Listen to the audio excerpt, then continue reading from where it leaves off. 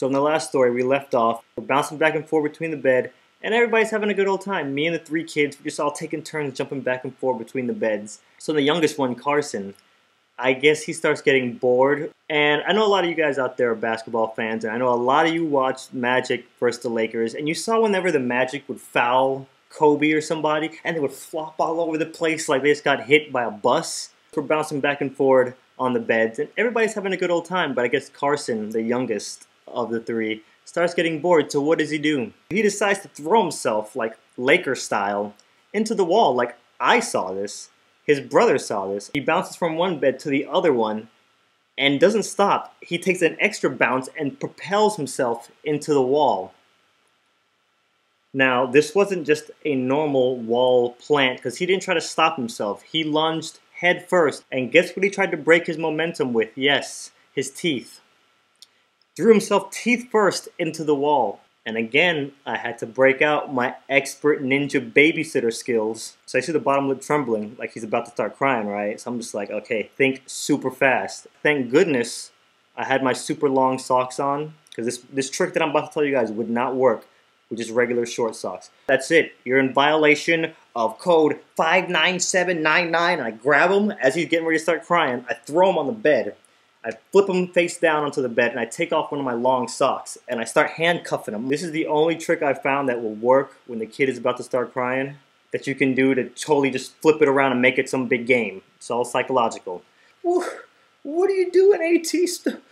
Stop. Hey, crap. What? I didn't do anything, AT. I'm like, yes, you did. I saw what you did. That's it. Listen, we're in a strictly bounce zone, and you did a face plant to that wall. You're in total violation. I'm taking you to jail. You have the right to remain silent. You have a right to an attorney. If you can't afford an attorney, and I'm reading him his rights now. So his brothers are dying laughing. He starts laughing. So I'm just like, okay, dodged another bullet. Now I'm starting to think maybe this whole elaborate babysitting thing was a scheme to get me fired, because I know in the history of Hard Rock they have never let a lifeguard babysit guests. After I just saw what just happened here, I think they're trying to set me up.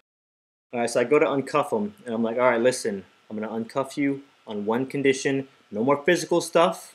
No more throwing yourself into walls. We're going to play a nice, cool, calm game of Uno. What I didn't tell you guys is when he threw his face into the wall, I was scared half to death.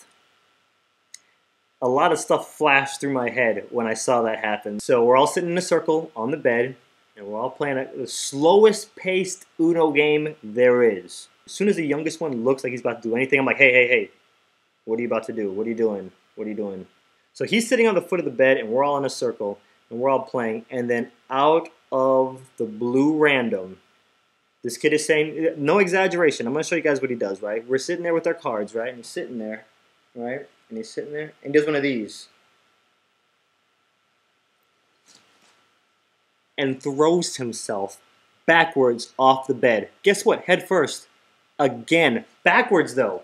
So he's on the edge of the bed. Here's the bed. This is him. Throws himself backwards off the bed. And he even, like, coils forward before he does it. Now, all I'm looking at is the empty spot on the bed where he used to be. And he's gone, like... I'm like, this kid is dead. He just snapped his spine. I don't hear a sound. I don't see him. I don't hear anything. I had used all my spare get out of sticky situation cards on the first two. I had never seen anything like that. Like, this kid was suicidal.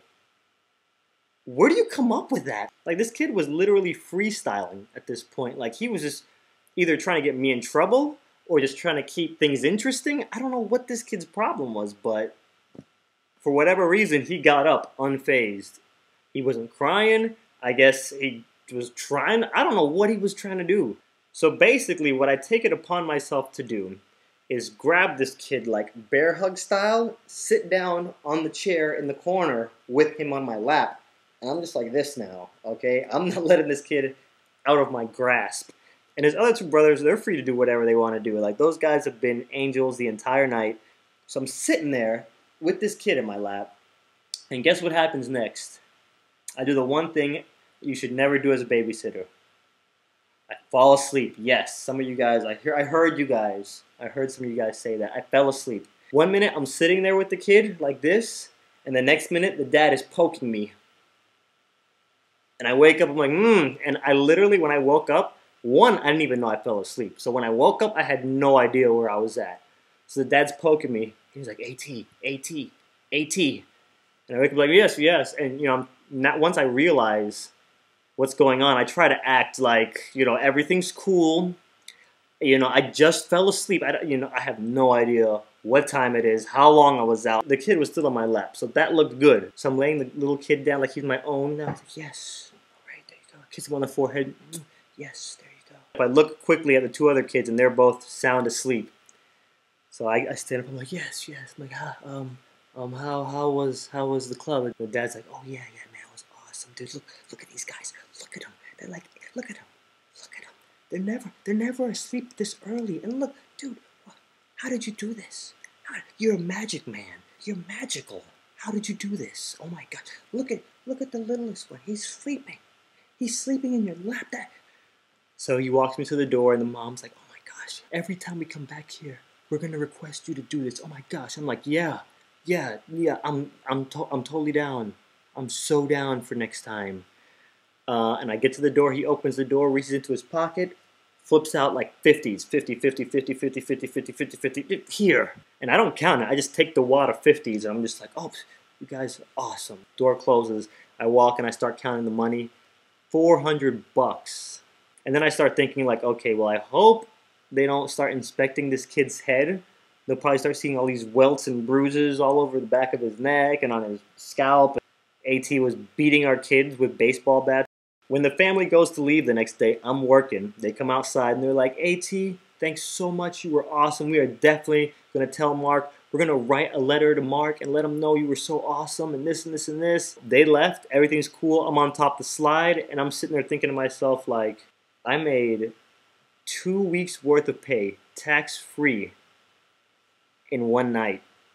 That's crazy. This is crazy. I work out my entire shift, and it's nighttime now, and I'm on top of the slide. We're about to close, and these two older women come up, and they walk over to my side, and they're like, well, hello, AT. And I've never seen these ladies before, but, when you're playing with everybody's kids, your name gets circulated.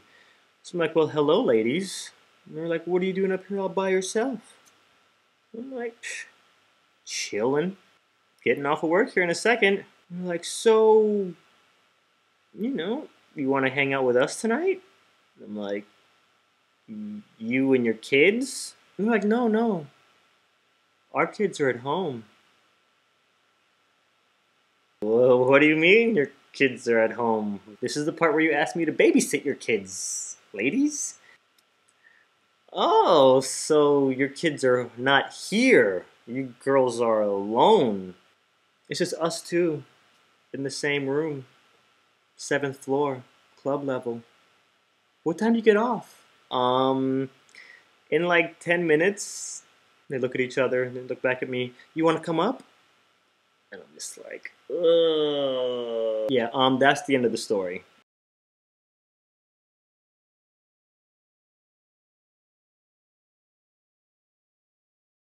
I didn't go up to the room, by the way. Come on, guys. Come on now.